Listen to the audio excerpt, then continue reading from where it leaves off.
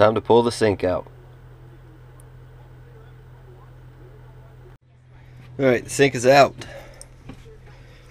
Very simple. Just disconnected the hot water, cold water, and then your main drain pipe. Took about 3 minutes. Now I'm gonna wipe this off and start applying the tiles.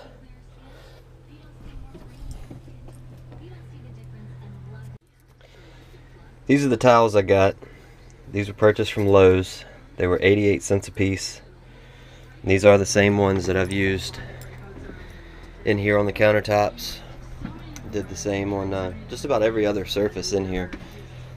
The bathroom was just the last one, so all the others are already done. This will finish it up. Be back in a minute.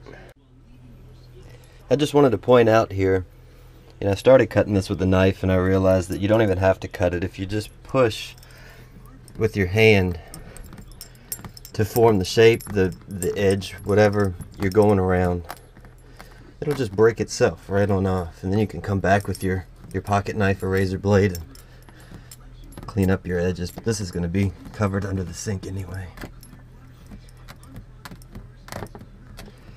And there you go. There's one little corner done.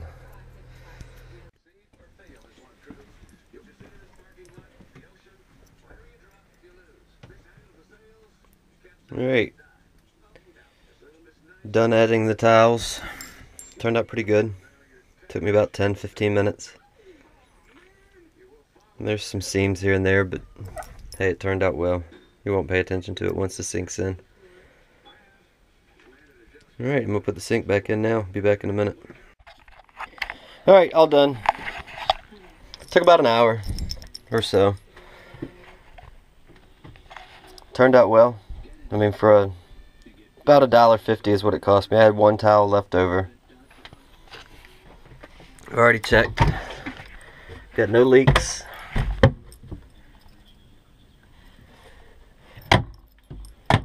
Back together.